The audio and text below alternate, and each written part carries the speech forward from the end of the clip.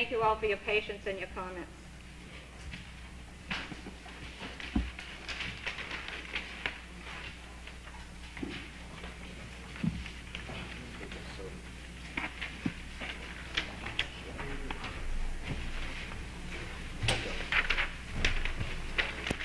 Okay, item 186 is to consider a request to sell a 7-foot strip of land on town-owned property off Loxley Road and to grant an easement in the same area. Yes, thank you. We all have in our packets a memo from the town manager and several pieces of information from IBIS Corporation, from several residents of the Stonegate development regarding this matter. The request is that the town sell 7 feet of land to the Slatteries and grant them an easement in order that they can build a driveway over a 45-foot piece of land that the town now owns. This land was given to the town of Cape Elizabeth by Stonegate Associates with several stipulations. The property was to be preserved for outdoor recreation and education of the general public. No structures were to be built in that land. No alterations to the surface of the property are to be made. No commercial, residential activities shall be permitted. No motorized vehicles of any sort shall be permitted on the property, with certain exceptions. So the land was to remain exclusively for public purposes when it was given to the town of Cape Elizabeth. We do have representatives here of the Slatteries, and I'd like to ask them at this time to address the council.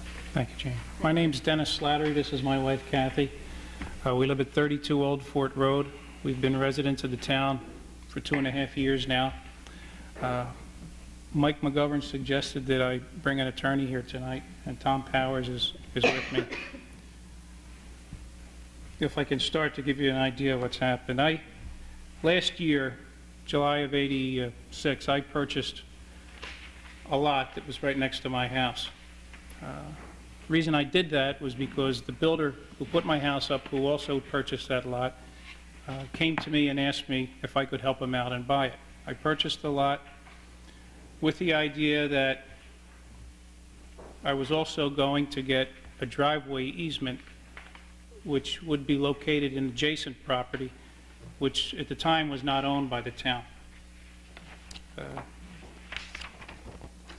Now what I've put together a quick little history because I want to give you a background, and it's within this folder. And if you could look at it, what I've done is, if you look at the contents page, they're numbered 1 through 12. And what I've done is number 1, where I have Sherwood Forest Plan. If you could look to the top right-hand corner, I have a 1 on the document to reference it. So what I'd like to first, the lot we're talking about is lot 20B, which is on Loxley Road, which is adjacent to my property. And for item number 1, the reason I chose this is I wanted to show that it appears that the lot was created as lot 20B in April of 1979. This was a plan that we're not really sure, but apparently it didn't get proper approvals, but the lot itself was created by this in 1979. Item number 2. Excuse me. Sure. You live on 20C. Where do you live? Yeah, well, what we'll do is we'll clarify that now. If you can look to item number 2. Yeah. What I'm going to do is I'm going to ask, this is the plan itself, the blow up. And what we're addressing is this particular portion right here of the plan. Right. And where do you live? We live on lot 20C. You live on 20C. You look at page 2. And you bought 20B. And we purchased 20B. And where we're talking about the driveway easement, okay, what we've got is a blow up of this area. Here's where my house is. This is the lot I purchased. Let me say this. I lived in this house 2 years ago. I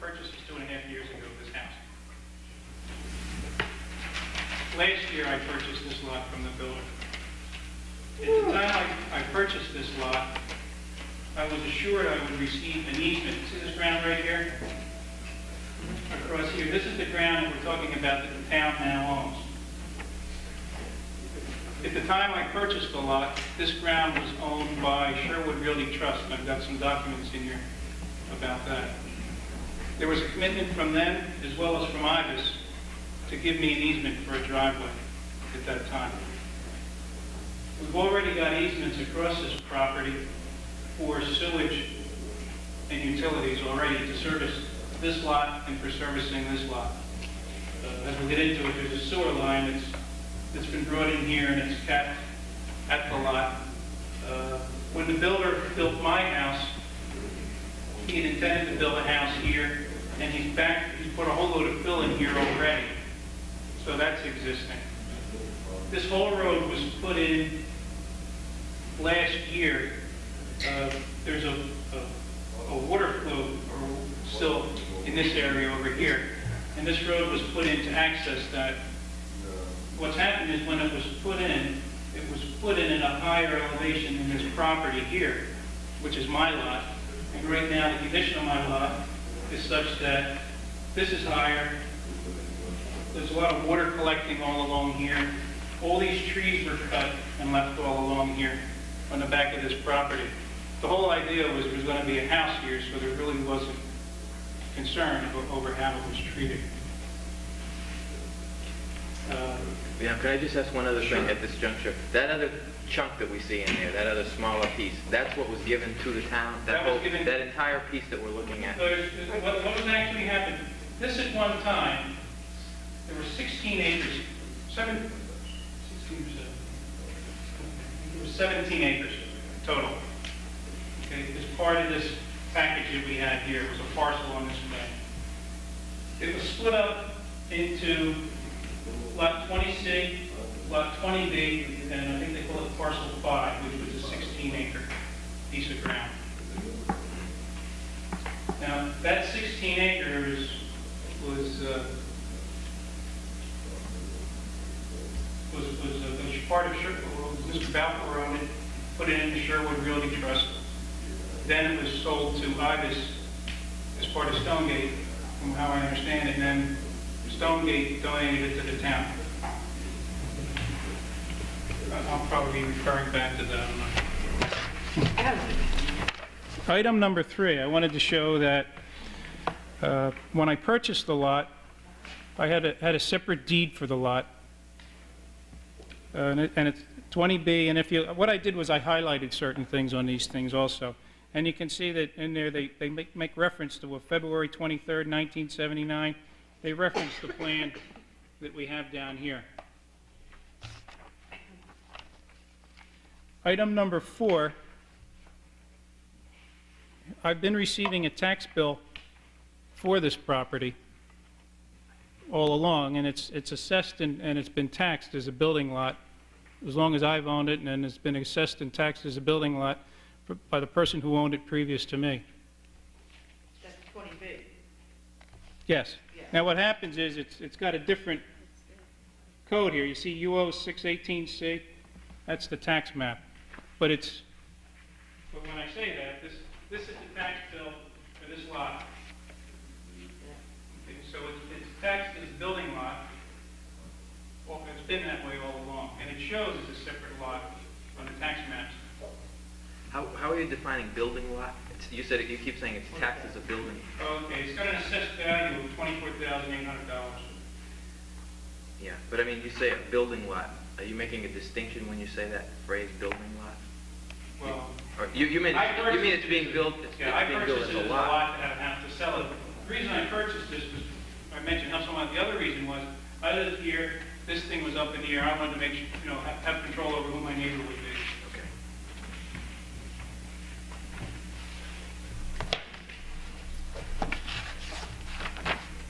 Item number 5, I had mentioned that there were commitments for an easement over this particular ground for a driveway.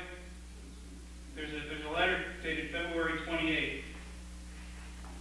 It's Tom Powers from Sherwood Realty Trust, and it's confirming that they would give a driveway easement. Excuse me on This that. was prior to the time they gave the land to Cape Elizabeth. This is prior to the time they gave the ground to Cape Elizabeth. This was, and prior to my purchasing the property, this commitment was here. Now what happened was Sherwood Realty Trust, then the land went from them to IBIS, which is item number 6. Before we get to item number 6, I just have a question about your driveway easement. It says that there's some sort of confirmation about an easement, but it doesn't become specific as to what sort of an easement. If you look under RE, where I highlighted, it says driveway easement. Can you see right here? Up at the top. Up at the top? Okay. All right. Yeah, Could I briefly ask a question? Sure. yeah. Who are Seaborn Associates? Seaborn Associates is Tom Bowers' company. It's not a legal firm. Yes, it is. It is.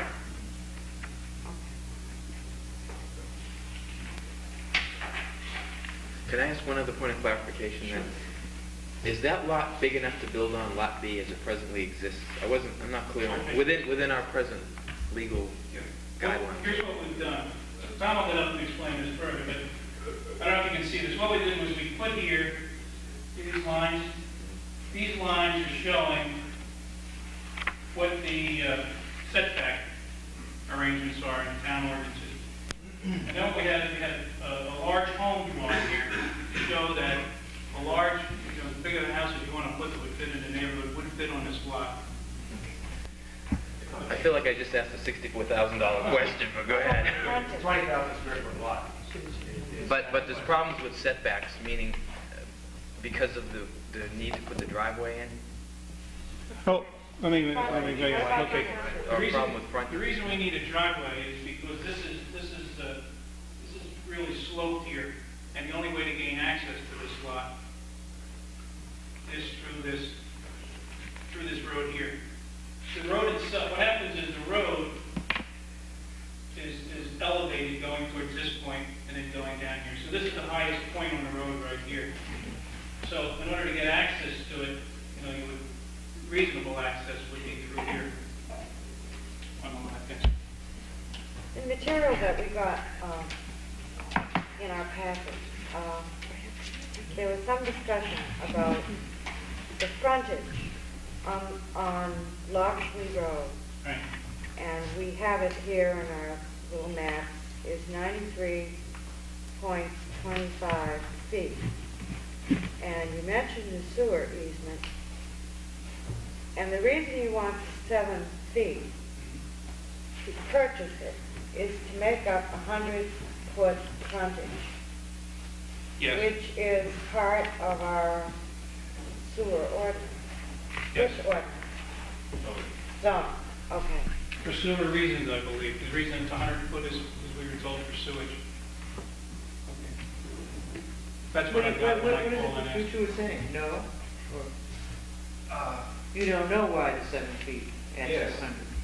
I thought, The reason for the 7 feet is in an RC zone, which this is in, you're required to have 20,000 square feet, which you have. What you don't have is 100 feet of road. Even though it's grandfather. has nothing to do with sewer? It's not grandfathered because we're talking about a lot that is Questionable. questionable. Yes, it has been billed and taxed as a lot, but we tax all lands, whether they're buildable or not. We don't always tax it for full value. In this particular case, since it was brought up, there's not going to be taxed at full value. It's not taxed at buildable lot. We don't use those words. It's taxed as a parcel of land. But if Mr. Slattery doesn't get his 7 feet, the lot is not buildable. That's correct. So it isn't a buildable lot at this point? It has some technical difficulties with being able to secure a building permit, and Mr. Slattery is on his way to the planning board this month to start that process. But he has to acquire these additional 7 feet, at least to have that lot, 20,000 square feet, and 100 feet of frontage on the town road. Jerry, while you're on your feet, is there I should know this, but I don't. Is there a variance in the ordinance, a hardship variance, that the 100 feet can be waived, or? The variance requires just that. You have to go to the zoning board of appeals and request that variance. As far as the hardship, that's something the zoning board would have to rule on. At this point, I think it's a legal question. That's correct. An alternative that does not receive the 7 feet from town is to seek a variance, but it's not a guarantee. There's a hardship standard. It must not be something created by the applicant. And without prejudging anything, I suggest that may be a problem, or if that's an anticipated problem, because the applicant owned both lots. And I'm just pointing out that maybe that alternative was a secondary alternative. First alternative would be to seek the conveyance by the town of 7 feet. There are 3 different issues. One is the subdivision being created to require planning board approval. The other one is 7 feet to give the required 100 feet frontage. Third is a more discretionary request.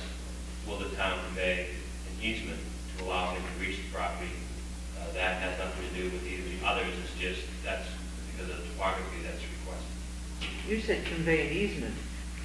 We're talking about fee simple, aren't we? We're talking about selling 7 feet. As I'm saying, there's 3 different issues. That is conveyance of fee interest in 7 feet Right. to get 100 feet frontage. Right, okay, yeah. Separate and in addition, an easement to go up the so-called roadway to access a lot to the side as opposed to accessing it directly from lots of the road, which because of the drop-off, we prefer not to do. Did you say there was a third issue, too? Yeah. Whatever you do tonight, we have given our opinion that they require planning board approval as a 3-lot subdivision. The lot you own, the house on it, the lot we're talking about, and the remaining land that created 3 lots in our opinion require subdivision approval. We don't recognize it either as being grandfathered because it's not on a recorded plan, nor that it predated the frontage requirements, because if it was a subdivision and it couldn't be sold without approval, then we don't recognize that it's been sold and therefore not created. In other words, you can't require town approval to do something that we can't say is grandfathered when it was done without the approval of the town. If I could ask Tom a question, because when you say it's not on a pre-recorded plan, is that because in 1979 this was done incorrectly? When the lot was created, all this, my understanding is that in 1979, when Mr. Balfour did all this, it was quite common that mistakes like this happened and these things would go. And this thing, something fell through the cracks in 1979. And my concern is that I'm paying for a problem that happened in 1979. Any subdivision back to September of 1970 had to obtain planning board approval, had to be on a plan that was signed by the planning board and recorded in the registry. My understanding of the Shore Forest plan is that it was prepared, but it was, and maybe Mr. Balfour could have sold certain lots during the 5-year period, but he could not sell lots on that subdivision plan, all the lots, or more than 3 in any 5-year period. And my understanding is further that he came back to the planning board 2 or 3 years ago for re-subdivision when that was made crystal clear to him that he was not able to sell lots on unrecorded plan. And so he certainly knew that several years ago when he came back to re-subdivide Shore Forest. You can't sell on an unrecorded plan. Oh, okay, no, I realize that, but I kind of get that maybe a mistake. Okay, I don't want to get into all of the legal problems involved with this lot. I'd like to really focus in on the issue that we have to deal with tonight, which is whether we want to sell that 7-foot piece of property to the Slatterys, and whether we want to grant an easement or not. I'd like to really concentrate on that and not deal with all of these other side issues. If that's all right with everybody. Yeah, I think that's right. Okay. Could I ask just one question for clarification, to see if this might, it may not have led any light to this at all. But do you think the mere fact that the Slatterys were abutters could have been an easy way why this lot was transferred, because you wouldn't need a subdivision plan, you wouldn't need a recorded plan, would you, to transfer it to an abutter? It could have been less than 20,000 square feet, it could have been more, it could have been less frontage, it could have been any sort of combination to an abutter that doesn't fall under subdivision rules and regulations. Or am I wrong? Well, there are two different issues. As far as awarding subdivision approval, there is a means to do so with conveyances to abutters. If that abutter wants to build a house, it's to require to have the frontage of 20,000 square foot lot. So the answer is yes, you can avoid subdivision approval through the sequence of conveyancing correctly or in a manner to avoid subdivision approval. But no, you still have to get, you still have to have the correct buildable lot in that zone. Right. The reason this could have occurred is because he was an abutter, not just a third party walking in and buying a piece of so-called buildable land. Bill, did you have a question? Yes, I'm not clear whether this was a lot or wasn't a lot. As I understand from Jerry, that it isn't a lot, A building lot. Buildable lot. a buildable lot, because it isn't valued as a buildable lot. Is that correct? Excuse me, I was... Let me see if I can clarify. It was divided by whatever means, some years ago, by whatever means, meaning there might be a legal problem. As the assessor, we look at all transfers of land, whether they're right size, oversized, it doesn't really matter. In this case, we had a 20,000 square foot lot. There was a conveyance in the deed. We had fixed the value to it, an appropriate value, because we feel it has a problem with zoning. It has a problem with zoning, which means it would be difficult to get a building permit on this very lot if you apply for one, because you do not have 100 feet of frontage. Okay, so therefore it's a lot. It's a lot that has a problem. That has a problem. Where the owner owns both of them, and I understand, I picture the lot correctly, it's the topography that is the problem as far as you coming in on your other lot to get your 7 feet, is that correct? Yes. Your present lot. You can't move that line over enough to get you 100 feet, is that what you're saying? Well, if I could, I would. Can I do that, Jerry? Can you take some land from Route 20C to make up, to get to his 100 feet? As long as he doesn't lower the frontage in his own lot. All right. I mean, Which zoning- isn't 100. No, but zoning has been put in place for a good reason. If we all want lots to conform, if you don't have 20,000 square feet in today's standard, or 100 feet of frontage, you do not have a buildable lot.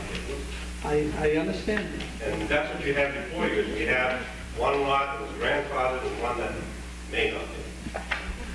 So if I may continue, the present lot that he lives on and has his present house is 85 square, 85-foot frontage. Is that correct? That's correct. Okay, so therefore you're saying, and he's there now, he can't take that lot and take 7 feet from it. That's correct. Why? Because, Mr. George, his lot is a non-conforming lot. The one with the building on it is a legal lot. He did obtain a building permit, and he built a house on it, or at least the person before him. That was a legally conforming lot at the time. Since that time, we have changed or amended our zoning ordinance, so now we do require 100 feet of frontage in every instance. That public access waiver amendment that we had I think a year ago, all of this came out of that. Now zoning requires 100 feet on a town-accepted road. Sure. I just want, when I purchased the lot, you didn't need 100 feet. But that ordinance came out after I purchased this lot. Is that correct, Jerry? I don't have the time track in front of me, so I can't answer that. All I know is the first lot, definitely, was at the time period when it didn't require 100 feet. I'm not sure about the second one. I'm confident that that ordinance happened after the time I purchased my lot. I haven't seen the date, so I'm satisfied. If I may continue. Yeah, Bill? One more question to do. Just a statement to see if I'm correct. At the time that he built his other house, then is when you needed, is it 150 or 100 feet through where the house was being built to need only 50 feet on the road, is that correct? That's the way the previous one was. You need so many feet through where the house was being built. And you could have a pie-shaped piece of property as long as you set your house back far enough so you had so many feet through where the house was being built. Is that correct? On the street, yes. Yeah. And it could be just like a pie-shaped thing and be 50 feet out to the street. That's right. Okay. Now, at the time that he purchased this lot, the ordinance was such, at that time, it wasn't changed, was it? No, we're still dealing with that one. You're still dealing with it. Therefore, because of the change, he can't build unless he's got 100 feet. Is that what you're telling me? Well, yes, but what's complicated with that also, Bill, is the fact that we do have a subdivision that does not have, as you see here before you on this plan, it's not recorded and it's not been signed by the planning board or approved, and that's also a problem. Okay, so what you're also telling me then, this is not a recorded plan. No. So if it's not a recorded plan, how do you bill with a tax bill separately? I would think that would be one parcel if it wasn't. I could take my field, draw lines across it, and not record it, and you would tax me according to all them lines? Is that what you're telling me? Well, I think we're mixing a tax issue with a building issue. If there is a tax problem, we could address that separately. We could do that very comfortably with the assessor in his office. Yeah. But here, before you tonight, is not a tax issue. It is a building issue. Well, It's a question of 7 feet not being there, and lots that are not legally shown on the plan. I think it's a tax issue to this point that if you're taxing that separately and it's not, as you just said, a recorded plan, so I don't understand how you do it. To me, that's one parcel. Yeah. I think you have to remember too that the assessment, the assessing of parcels of land sometimes has to recognize that they may not be buildable. We have, over all of our tax maps, many, many pieces of land that are too small to be built upon. They are still being taxed separately. We don't put them together, Bill, unless the person will come in and say, I would like all of my lands assessed into one tax bill so that you won't send me 3 pieces of paper. Technically, we will assess by the deed division that we get. The transfers on these 2 parcels came in at separate times. So they're deeded separately. Yes, they are. My Okay. lot, by the way, is, the land value on my lot is $31,000. And I guess Jerry's saying that all these other houses in the neighborhood, or at least that there aren't any near, the land values are nowhere near $24,000. I'm saying, Madam Chairman, this is not a tax issue. This is before you tonight. We have a proper procedure for the tax abatement process, board of assessment review. I just don't see it as a tax issue. Okay, let's get on then with your presentation, Mr. Slattery. Okay. If I can, maybe if we can take them one at a time, if we can take the driveway easement. Okay. I showed 2 letters where there were commitments ahead of time that I would have that from the people who owned it before it was given to the town. The ground was transferred to the town very hurriedly. I was never informed that that ground was going to be given to the town, and I abut the ground with 2 lots. I had asked Mike about that, and he had told Mike McGovern, the town manager. I told him that if I would have known that that land was going to be given to the town, I would have got my easements because, and I've also talked to Mr. Taylor at Stonegate, and they basically said they forgot about it as far as the driveway easement. So I'm asking the town to honor that. The other reason I'm asking for it is... To honor what? What is it? Well, these, if you look at items Letters, the 2 letters, but there were commitments, they were supposed to give me an easement at that time. for a they driveway. meaning the Ibis Corporation. Yes. I was But supposed... not the town came Not the in. town itself. What happened was that Ibis failed to give me an easement. They had committed to giving it to me, but the transfer took place before it was done. If I'd have known that the transfer was being done, I would have gone and secured that ahead of time, so I wouldn't be here today. As far as, reasons for the town to do it. At the same time, for a driveway easement, there's what's happened with this area right here now is, you've read all the reasons, things you can't do with this piece of ground. People now do drive back here and drink. That's been involved. There's been teenagers have been back here, using drugs back here. That's been something that the police have been called on. This is, usually there's a lot of beer cans back in here. I feel that, if we had a house here with the driveway here, that that area would be better served. Also, if you go through here, there's a letter from Dr. Rand of the Conservation Commission. We went before them with this. They feel that this area would be enhanced if a house was put here, as well as if the driveway was here.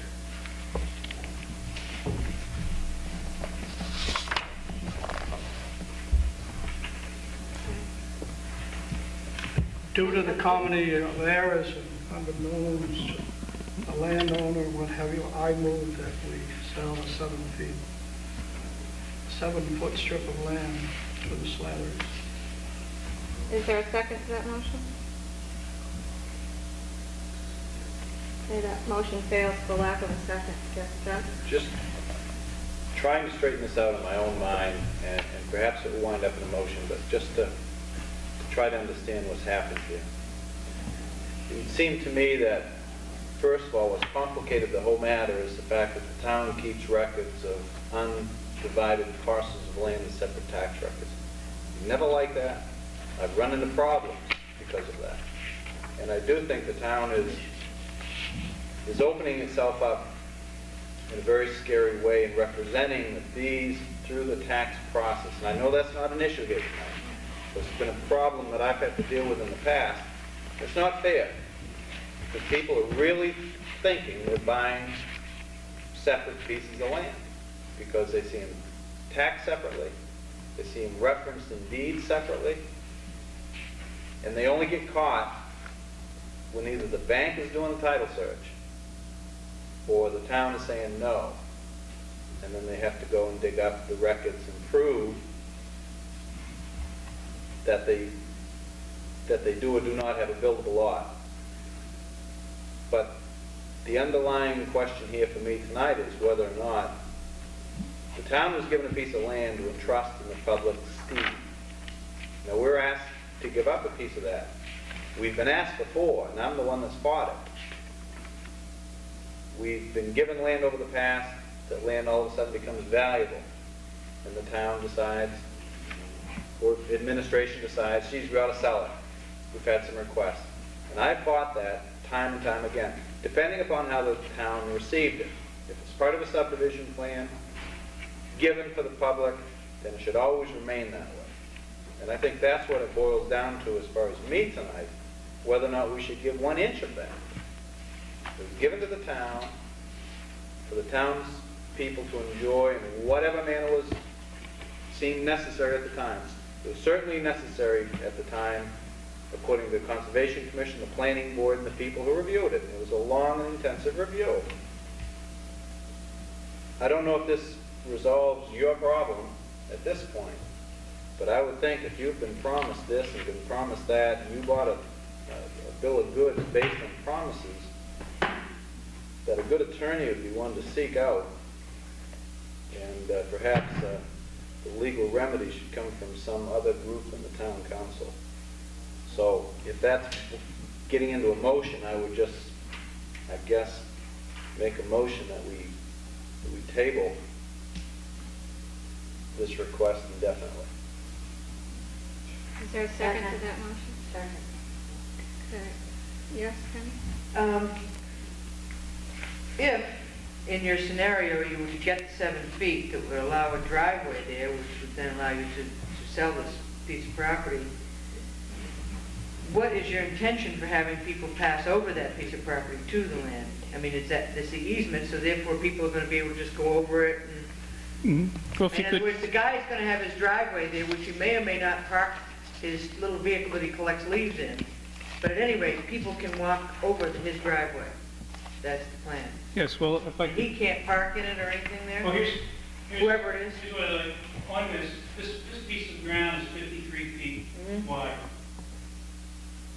What we're asking is, now, I went to the Conservation Commission on this, and I've also been to Mike McGovern, there's a letter in there, and I basically said, tell me what you want, and we'll do it. So what I suggested was that Dr. Rand didn't want to do anything with this. What I initially suggested was that we make this 20 feet wide here, we make an inviting path. You know, when this is fixed up, that this is also fixed up. This right now here, I've got some pictures there, a load of rocks and stuff that have been packed down, and grass seed was thrown on it. This is a higher level. It's not an attractive site right now. And when I called Dr. Rand initially, Dr. Rand told me that, he said, I want you to know that our business is not building, it's stopping building. And he came out and visited the site, and after visiting the site, So simply. he agreed with what we want to do here. And the minutes of the meeting are in your package, and also in your package is my letter, or Dr. Rand's letter to Mike McGovern, the town manager, supporting this. See, my position is, can I continue? Yeah, go ahead. My position sort of is, in this thing, is that a couple of things. I always put an enormous amount of weight what Dr. Rand says when he speaks with his conservation hat on. I mean, because he really thoroughly looks into these things. So I consider that to be a very weighty item. I do agree with Councilor Tinsman that we have a piece of land entrusted to us as representatives, the citizens of the community of Cape Elizabeth, and that if we were to set precedents that we would say, but we can give this up and we can pass this on and change this, that's a difficult precedent. I'm also a little confused that I understand that we, in a fell swoop, can straighten out this problem for you and solve all the problems, but I tend to agree with Councilor Tinsman that the difficulty is in either Ibis or Balfour, and not necessarily in the community of Cape Elizabeth, although I see that we are the group that can solve it in one way. So I'm really between a rock and a hard place here. I can't. Just another suggestion as far as the ground itself, how about possibly swapping? I could take some ground from here. If I could get the 7 feet here, I could give the town ground here. We could just swap, so there would be a location change, but there would not be any net gain or loss. Madam Chairman? Yes, Nancy? Well, what are we supposed to do when the warranty, if I can find it, says you can't disturb it, you can't build on the deeded property, it's used exclusively for public purposes. I was down there today. I don't think it looks so bad. I didn't see a single beer can. I see what your problem is with that lot. It's that very steep bank down the road. There must have been a similar problem where the easement is now, the Ibis land, the little wedge there. That must have been pretty steep too on Yes. Loxley Road. They did manage to overcome that with fill. And as I looked at your property, I wondered if you couldn't do the same thing, or if you could use the lot that you're presently on for access to lot 20B. 20B. I mean, that is doable. You know, anything is doable, but it doesn't seem to me that it's doable for us to fly in the face of what is public trust. I take that seriously. Oh, so do I. And we might be setting a precedent. I don't know if we have any other kinds of easement like that in Fort Williams or Lions Field or the Poor Farm. I know we allow Ken Maxwell to plant corn on the Poor Farm, but we're not conveying easements or land to him I do know I that. don't, do we have any precedent for this Excuse me. kind of thing? Sorry. I just want to mention, I already have easements across the property for sewer. For sewer? Yes. Yeah, but who gave you the easement? That was from... That's part of the agreement. Not Not the town did not get that. Well, you're asking us, though, to give up part of our public land. Yes. And I for one, am very concerned about the people who live in Sherwood Forest who work so hard to maintain access to the property, to the trails and all. To me, building a driveway there over a large part of it is going to discourage people in the future after it's sold and several exchanges of property down the way from using that access piece. And I really am concerned about your motion, Doug, in that I would like to, I'm not interested in selling this piece of property at any time, so I would rather act tonight to discontinue, not take any action on it, rather than tabling it indefinitely and giving Mr. Slattery an indication that we might at some later date want to reconsider this, because really I would like to take action on it tonight, and I don't think anything could convince me to sell that 7-foot piece of land. Okay, to Yes. get back on my motion, the table indefinitely would be doing just that. It kills If you feel more comfortable having a Well, firm motion, if that's the understanding, because I don't want to raise table any false indefinitely, hopes. in my opinion, means it's Yeah. over. Well, anything can be taken off the table.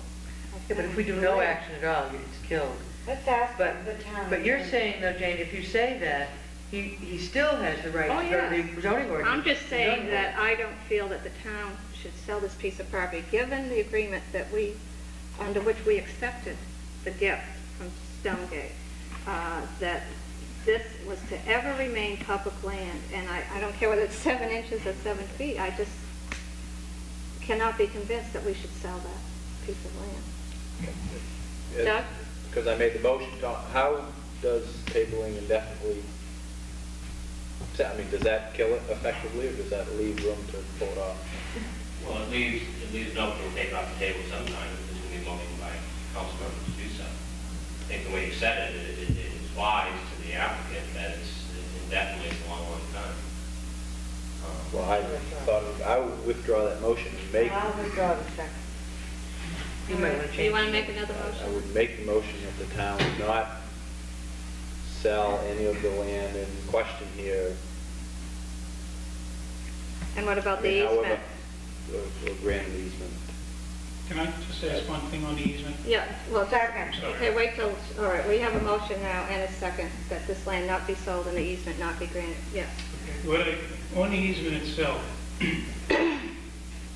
what I'm asking is that Robert Taylor, who owned the ground before he gave it to the town, had committed to providing that easement. He's mentioned in a letter that he forgot that and he supports us getting that easement, that it was just something that was dropped. I spoke with Mike McGovern. Mike admits that the thing was done very quickly and that it was not told to the abutters. And that, I mentioned to Mike that if I was aware of that, I would have had my easement for a driveway. Well, I think we are aware that there were an unfortunate number of circumstances that adversely are affecting you at this point. But I think the greater issue is, what is the responsibility of the town council to land that has been given to them to ever remain as public property? Yes, Bill? I don't know as I'm 100% selling land that's given to the town, but here's a piece of land. If everything had gone according to the way it should have, you wouldn't have had it in the first place. So I see no harm of giving the 7 feet up to go with that other lot. And I think with somebody there, the place would be much better kept than the way it is now. And therefore, I will vote against the motion. Okay, are there any other comments? Frank? I guess I would just say that I feel very badly that these promises were made to you by this gentleman and then written off as I forgot. You know, when they're obviously two major commitments that maybe it's hard for me to imagine that those kinds of things could slip the mind when I'm thinking about, you know, having discussed it with you, you've been in my office, and now I'm thinking about giving away that same piece of land to the town. So I feel that it's very unfortunate you were put in that awkward situation, but I feel the same way in terms of the covenants that we're entrusted with. We just have to live by them. That was given to us, and it's too bad other promises were made about that land to someone else. So, nothing personal, it's just the way I feel. You know. Any other discussion? Okay, we have a motion before us to deny the request to sell the 7-foot strip of land and the easement off Loxley Road. All those in favor of the motion? All those opposed? All right, the motion carries 5-1. Thank you for your presentation. I'm sure you'll pursue this in other avenues. Okay, item number 187 is to consider a report from the Ordinance Committee regarding subdivision regulations and take any necessary action. Frank Latourie, as chairman of the Ordinance Committee, has a cast of assistants here tonight to help him. This revisions of the subdivision ordinances has been a long-term project, and I'm sure you're happy to see it coming to the final stages. Frank, you're on. Thank you, Madam Chairman, and I'm happy to be here. And I would like to mention to people in the audience and people at home that this is the culmination of a large effort that has gone on, and it's gone on not only with the Ordinance Committee, but it's gone on with the Planning Board, with the Town Manager, with the Town Attorney, the COG planners, and many others. The process of formulating these amendments, I want to also emphasize to the audience and to the councilors, has been an open one that's involved a lot of research, a lot of discussion by Tom Leahy, Alice Rand, Steve Butler, Mike McGovern. We've had 2 meetings with the, 2 workshops with the Town Council. We've had numerous meetings of the Ordinance Committee, which has brought us to the juncture that we're at now.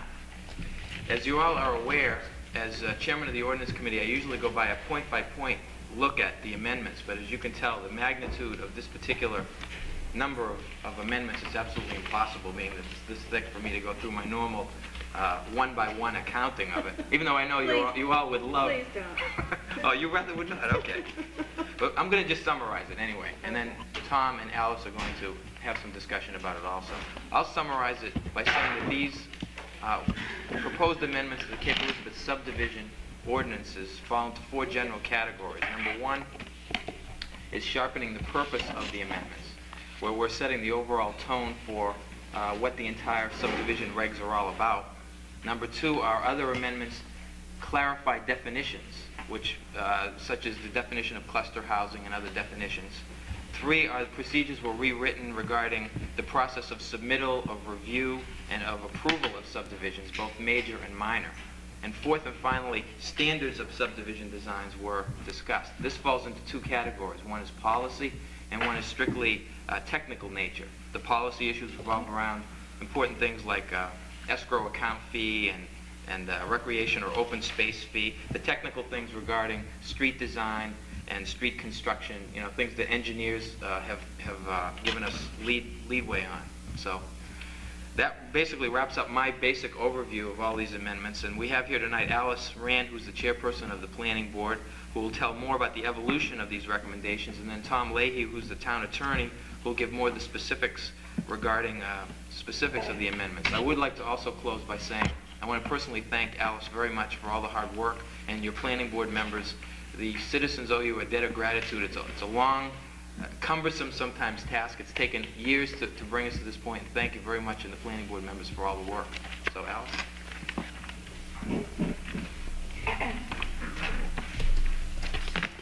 Thank you, Frank. And I don't think you want or need a long preamble as to why the subdivision ordinance was overhauled, but I would like to just talk briefly about its development, since it is almost, it might be termed historical now, since it started back in 1984, early 1984, and at that time it began under the tutelage of Bill Carroll, who was our then town planner. Bill left, and we had a hiatus of about 9 months, and then Dick Tinsman did ask Steve Butler, Dan Boxer, Peter Ganser, and myself to look into this project in depth. We examined the subdivision ordinances in similar towns, both in the state and outside of the state, so that we would be able to compare what we were doing here in our own town with what might seem like desirable features in other towns. And I have to acknowledge right now that we did something which may have precipitated a Democratic candidate from withdrawing from the race, in that we did plagiarize. However, all to our benefit, I hope. And after we reviewed this in intensive fashion, Tom Leahy put it into fine-tuned it with his legalese and added some salient points himself. After about the 22nd revised document, we submitted it to Frank Latoure's committee, his town ordinance committee, for consideration. There are 4 rather substantial changes that I would just like to touch on very briefly, and I know that Tom is going to be able to enlighten you all as to the meaning, but I think these were given a lot of thought by the planning board, so I'd like to just touch on it. Foremost, we decided that it would be helpful to divide the subdivisions into major and minor in the review process, with the hope that minor proposals, 5 lots or less, might be able to speed through the process a little in a more swift fashion. This does not mean that we give it less meticulous review. If there were circumstances in it that required more intensive review that the major subdivisions do, we would do that. Secondly, we inserted language with sunset provisions in order to prevent a proposal from coming back and haunting us maybe 7 or 8 years later, which we have had happen to us. And this sometimes, some have hung on indeed that long. Thirdly, we added language which we hope would help maintain scenic views, view corridors, significant natural features, and historic sites. These are identified desirable features in our comprehensive plan, and they are features which we feel attract citizens to wanting to live in the town of Cape Elizabeth. So we feel this is a very important aspect. And finally, as Frank mentioned, there has been an addition of an escrow account which allows the planning board to use independent reviewers for such items as traffic, reviewing traffic, or perhaps wetlands. This will give us a solid base, we feel, to deny or approve subdivisions.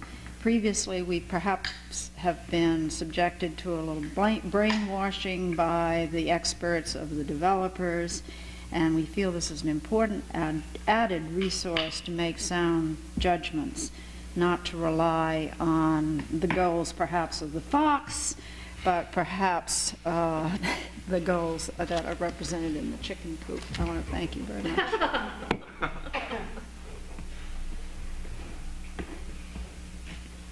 Thank you, Alice. Tom, do you have anything you want to add? I really don't think it'd be worthwhile to go through all the changes. They've been summarized. I won't. It's getting late. If anybody has any questions, I'll be glad to answer them. I think the highlights of the changes have been mentioned tonight.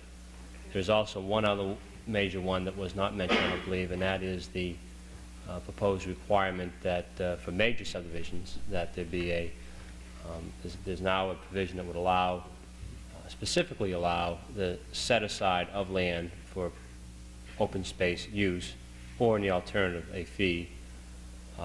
At the time, the town council will have to take action on the new subdivision ordinance, it will have to adopt a fee schedule.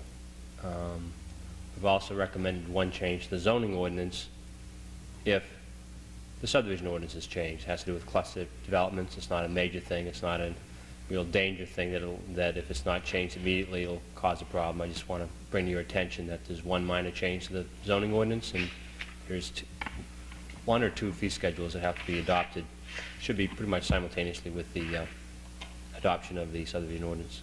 So if we set this for public hearing for next month and then want to act on it at that same meeting, we should have that fee schedule prepared.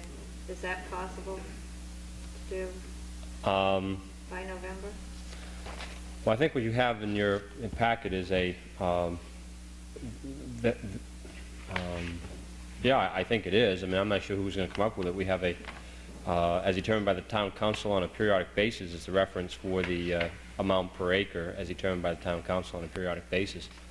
Perhaps you need your ordinance committee to recommend what that amount is on a per acre basis. I think also, didn't Michael say that there were other fees maybe too that needed to be looked at, and it was going to kind of be part of a kind of comprehensive look that he had at other fees as well? That seems to ring a bell at one of the meetings where he said, you know, there's other things the council has to act on in terms of fees, and I want to try to put it all together.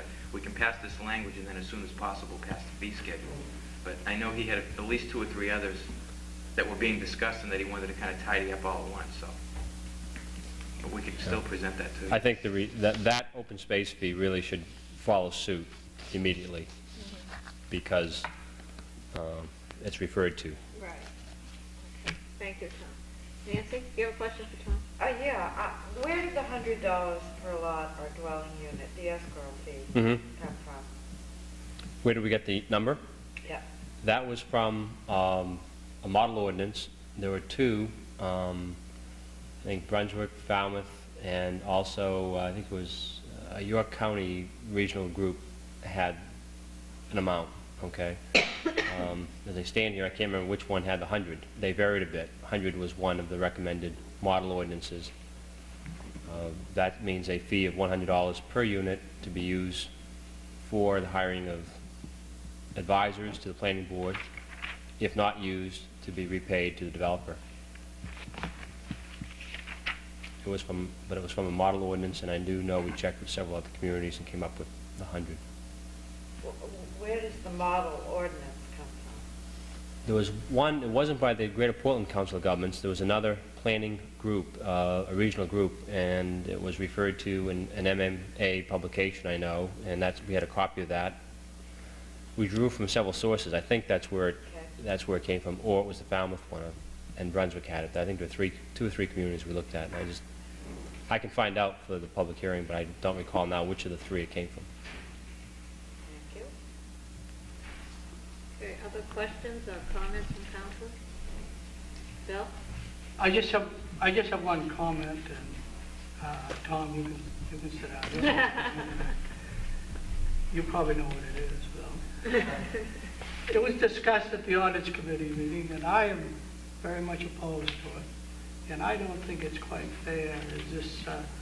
If a developer comes in and wants to give some land as far as recreational, okay.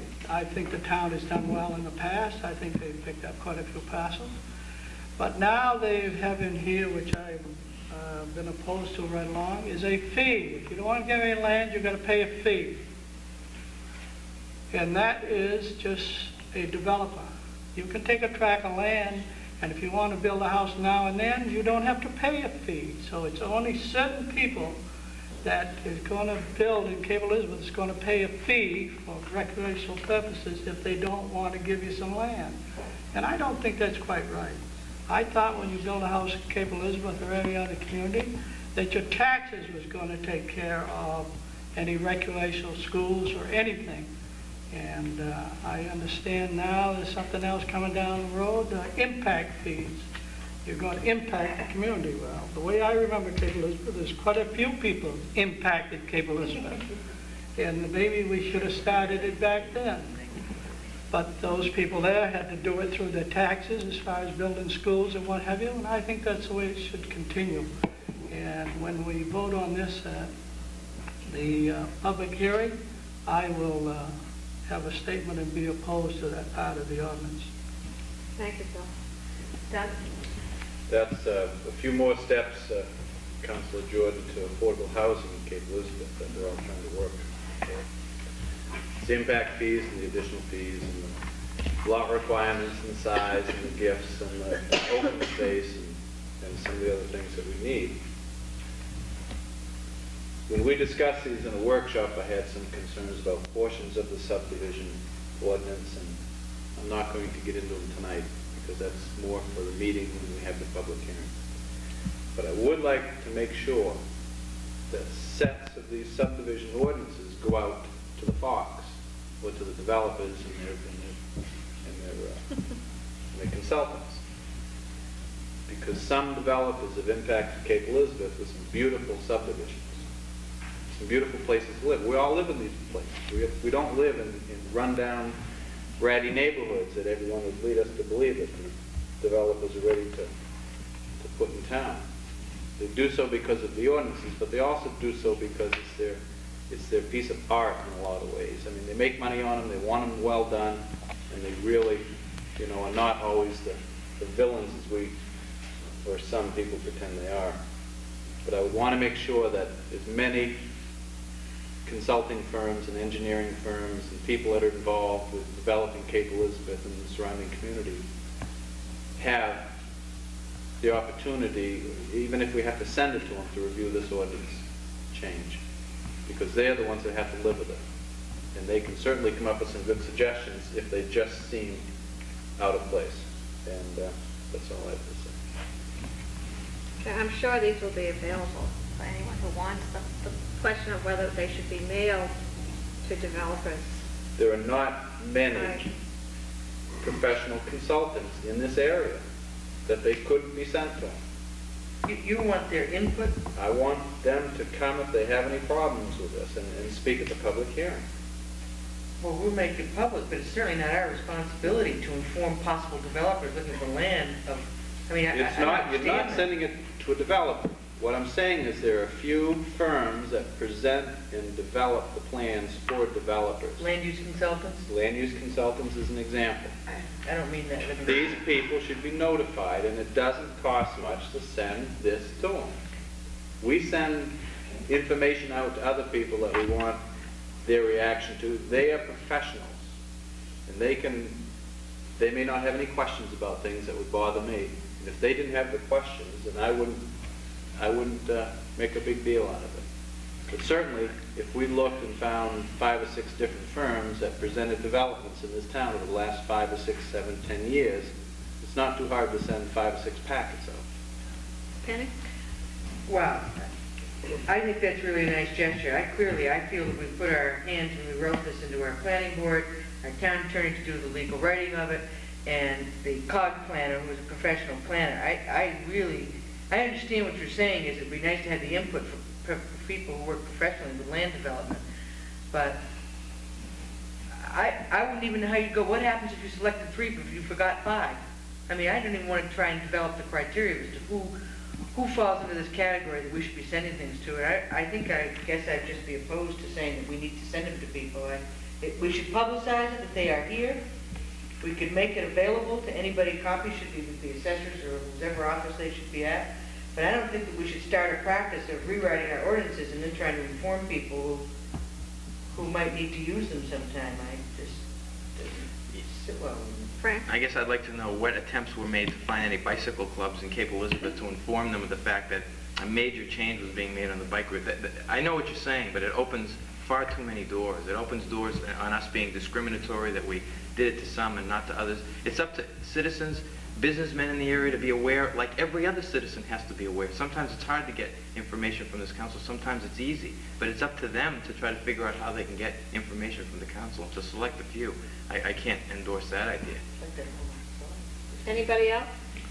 Yes, Bill? I don't think we should send them to anyone. If anybody's interested in it, and if they're really interested, they would get in touch with the town and come in and pick a copy up.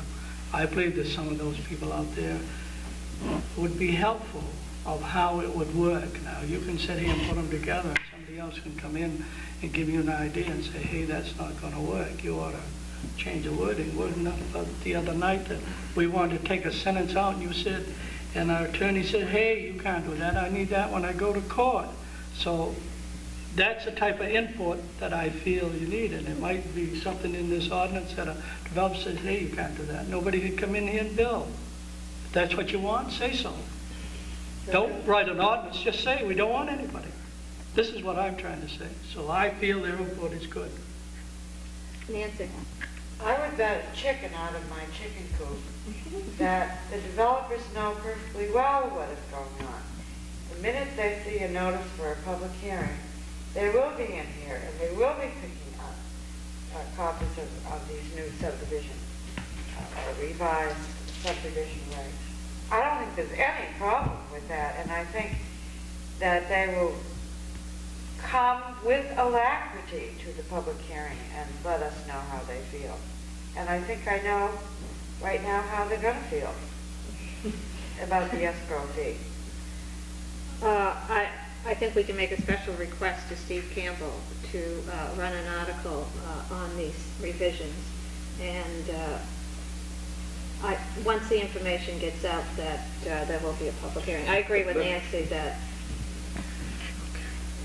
people who are concerned will be here. Let me just say Yeah. one thing, and then I'll get off that particular subject. Okay. There are probably half a dozen engineering firms or consulting firms in this area that represent 90% of the subdivision plans. If you publish in the newspaper that you're going to have a subdivision ordinance, major change, which is what we're talking about here.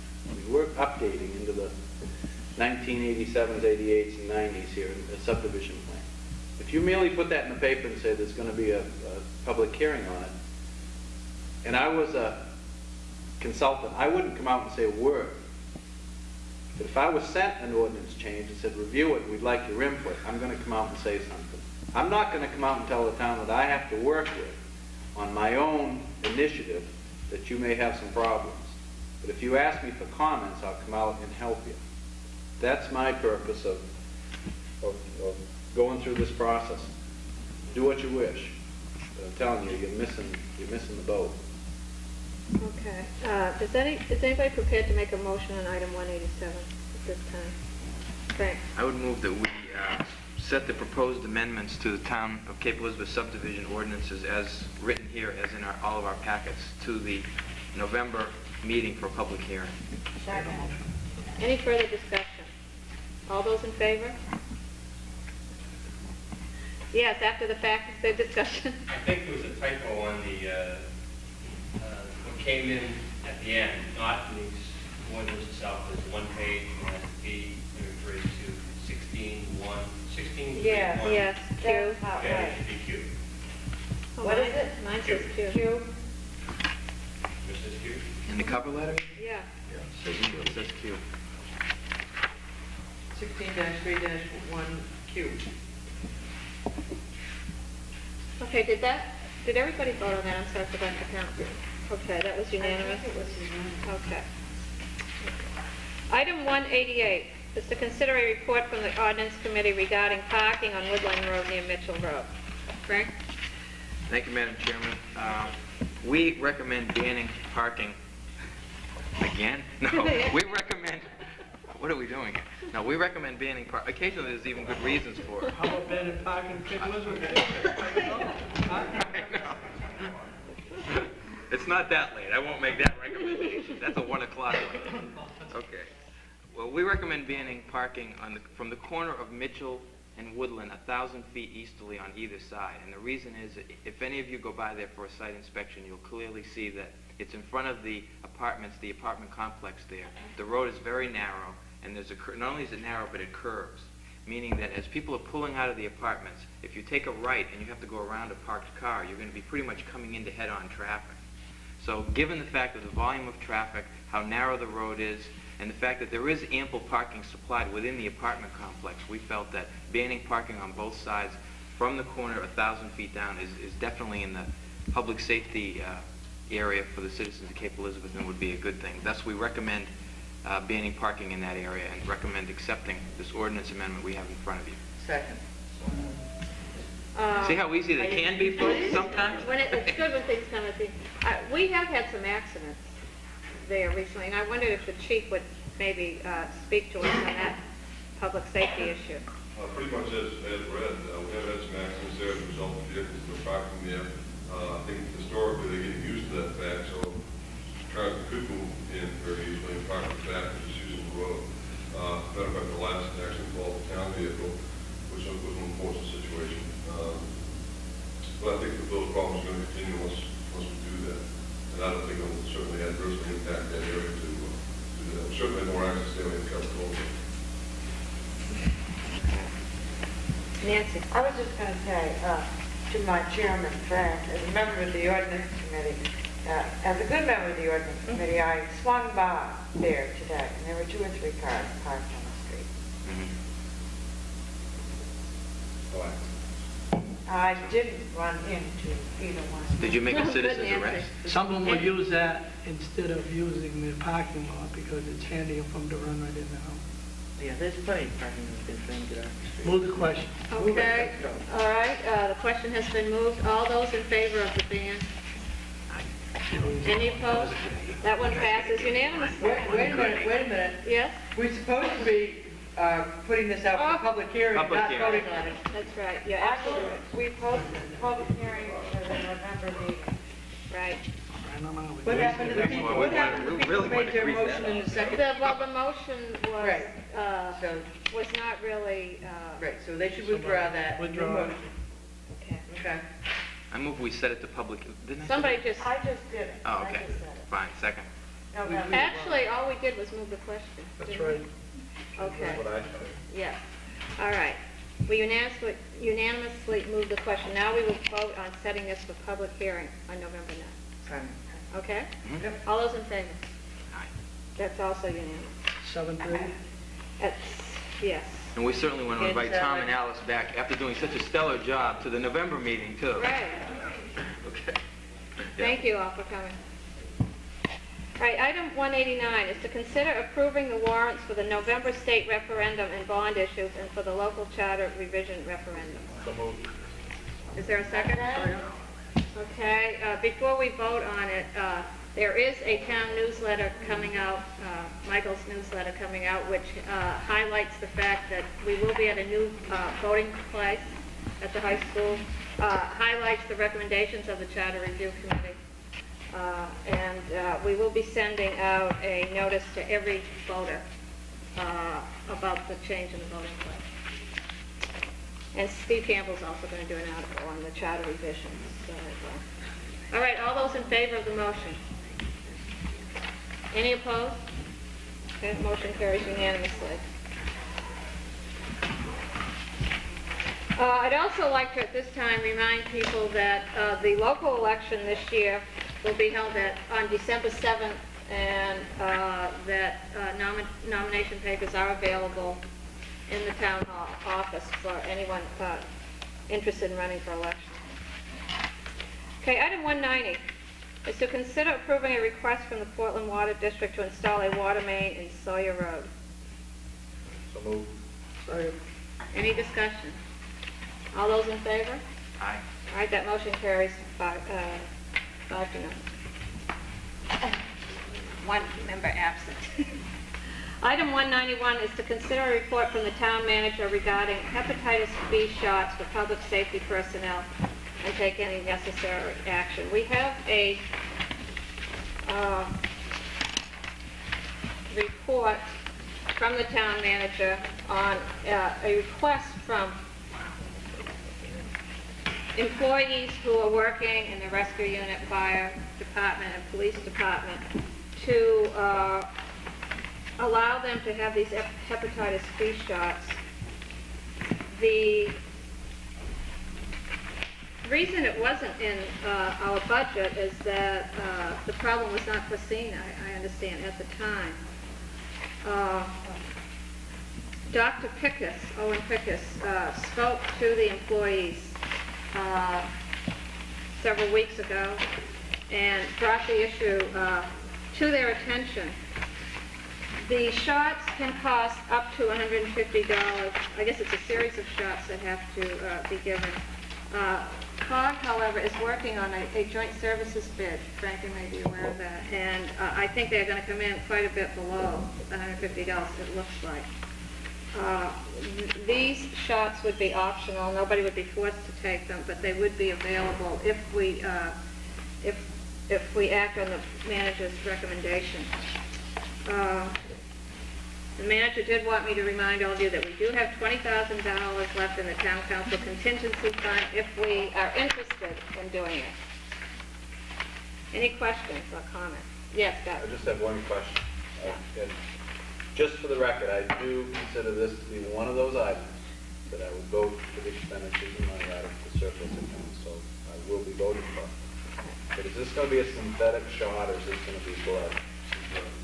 Okay. Very important.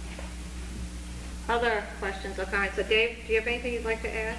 No, only I could add about not being included in the budget. We, as a result of the AIDS concern, had asked us to break us down, and one of the areas that he talked about further was the area of hepatitis shots, the availability of them.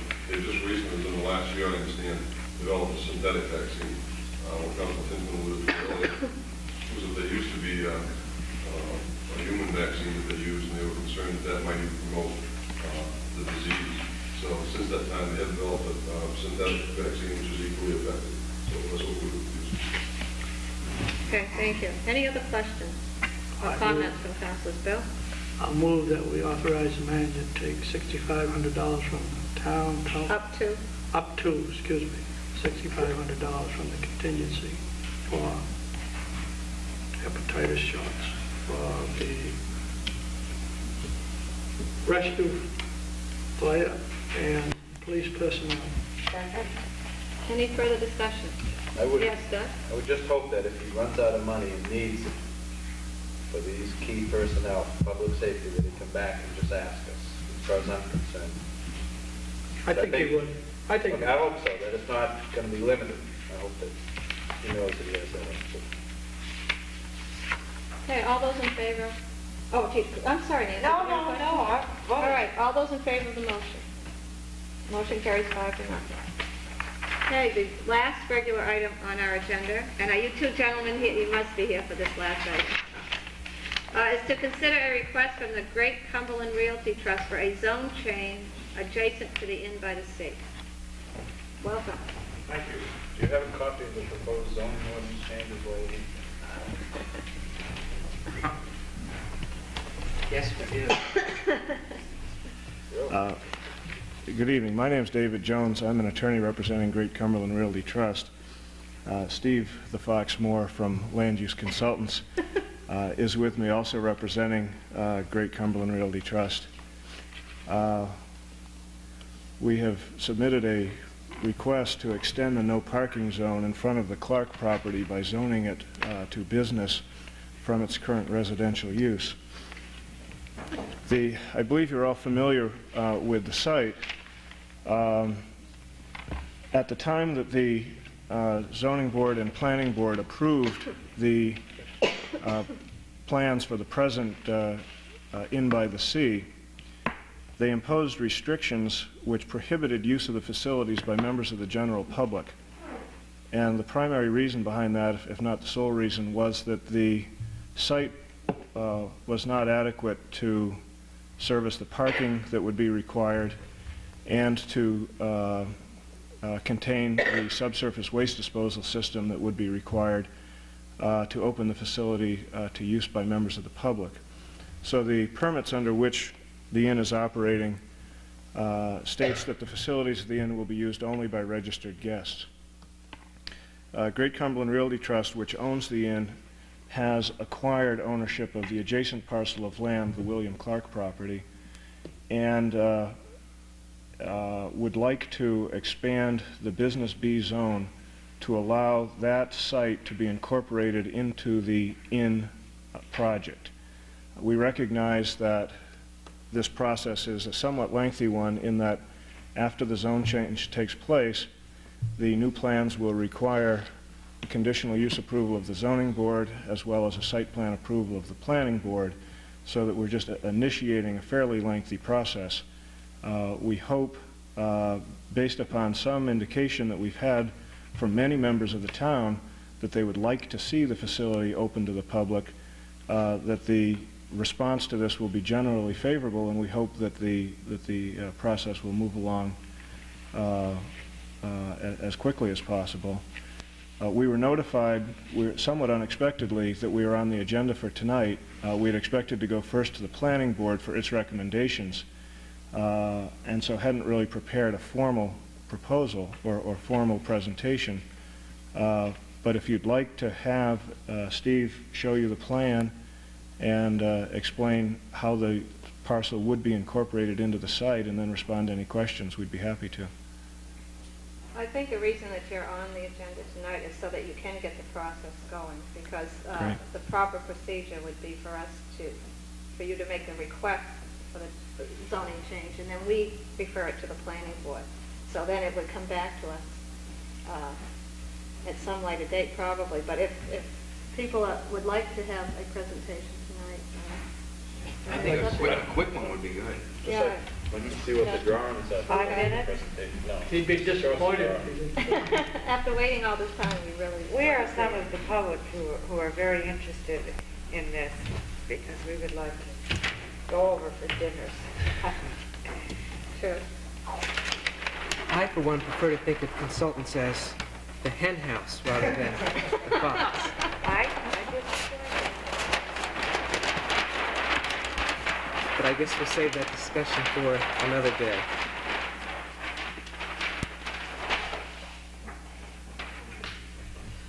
Those of you who are familiar with the facility, if I can just start while I hang these drawings up.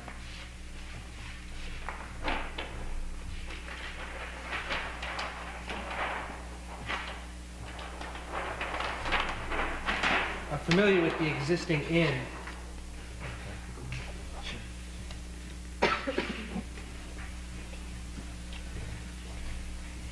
The existing inn facility is shown on this drawing right in here. The existing parcel that went through the planning process in town is this parcel here, indicated by the dark line. It extends down in a shape that comes down behind the Clark parcel.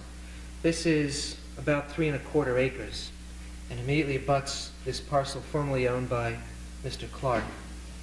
This dark line that separates the two parcels is on there to indicate where that existing zone line occurs between Business B, which is the existing parcel that the inn by the sea is located upon, and Residential A, which is located to the side and is comprised of just a little over 30,000 square feet. What is contemplated, as David mentioned, is opening up this restaurant to the public. The way we can do that is accommodate that additional parking that's required for that facility on this adjacent parcel. Part of this same plan is to bring in a 6-unit building. In the process of building this and operating through the first year, the owner has found that these inn units in here, in the main building, are the preferable units in terms of the weekly rentals, and wants to expand that smaller, lower cost unit on a overnight basis into this area. So what's proposed is a single building of the same size as the cottages that are out there now, that's shown in the dark area, within this new zone, and then expanded parking to serve that restaurant facility. The request then is to move that zone line over and incorporate this parcel into this parcel that exists as Business B. That movement is just about 125 feet. It's 121 feet at the front, 127 feet at the rear. So the request is to incorporate this into that Business B zone and then allow those uses that I just outlined to occur in there. That is in essence what is proposed as a site plan. I can answer any questions on that in any detail. So the property lines and the lines regarding separation from business to residential are coincide, they are one on your diagram there. right now, the zone line, existing zone line, comes down through the parcel and over. What is being requested is that those be put coincidental. But I mean, where is his property line on the left-hand side there? It's the same as that other line? Yeah, okay. So that's what I meant there. That's the former property line. Right. This parcel has been purchased by Great Cumberland Realty Trust. Now the zone line is cutting through that common parcel. Other questions? What criteria are you going to use? I was surprised to see the subsurface disposal as a part of this. I mean, I can understand about the parking and adding on additional units, but what do you have a feel right now for what criteria you're going to be used in terms of how much subsurface disposal that you're going to add on? Yes, we do know exactly how much we're adding on. As a part of the original approvals, the restaurant facility, which was in the inn, was designed to serve guests only. As part of the design flowage, the restaurant flows were not calculated as a part of that because of the way that Health and Human Services structures their calculations of sewage flows, and because of what we as designers and civil engineers work with for design calculations for flows. As a result of opening up the restaurant to public use and these additional 6 units, those generate what we project as our additional flows. That's why we look to locating a new, small, subsurface disposal field in this area, approximately right where I'm pointing my finger, which would be just behind the existing Clark residence, which is intended to be removed. So it's going to, yeah, that's what he just answered that. But what I'm saying is, all you're calculating, or what I'm trying to find out is, all you're calculating is based on additional restaurant usage and limited the usage of the other additional units. There's no factor thrown in regarding any of the other presently existing units. There's no factor in that in increasing the subsurface disposal. It's strictly based on restaurant and the new units calculated at the same rate that the old units are now calculated at. That is correct. The existing subsurface disposal field, which is in here, is designed to serve the existing inn and cottages. So this would be an expansion just to serve that facility and the 6 units. Other questions? Comments? Yes, Don? I'd just like to refer this to the planning board. Is there a second? A second. Any discussion? All those in favor? Penny, did you vote? Yes. Okay. Unanimous. Thank you, council members. Thank you for your presentation. Madam Chairman, can I ask a point that intrigued me a little bit about the process of this, of what we just voted on and did? And maybe, I don't know, maybe Michael would answer if he was here or something, but why is the process designed that we're asked to send that if we're not really going to study the issue, if we're not going to make any kind of policy decision? Why are we asked to make this almost automatic? According to our ordinances, if a citizen or a group wants to initiate a zoning change, they have to first come to us, and we send it to the planning. I guess I don't understand that. I don't understand that process. Well, Maybe it's that's something I'll another look at job we later. could give the Okay, audience. I will. I think it's either we're going to study it and look at it and really get into some questions and be a part of it, or let's eliminate us from the process. I feel awkward at these. So. Well, remember, we've had another one in this year come to us from the And I voted Great no Atlantic on that one because Corporation. I couldn't get a guarantee that the Conservation Commission would. But Yeah. whatever. I just Okay. think they're silly, but I'll talk about it later. All right, does any council have anything else they want to bring up tonight before we adjourn? Okay, if not, a motion to adjourn is in order. Second. All those in favor? Okay, the October meeting of the Cape Elizabeth Town Council is now adjourned. I have my nomination papers here. Nancy. A little bit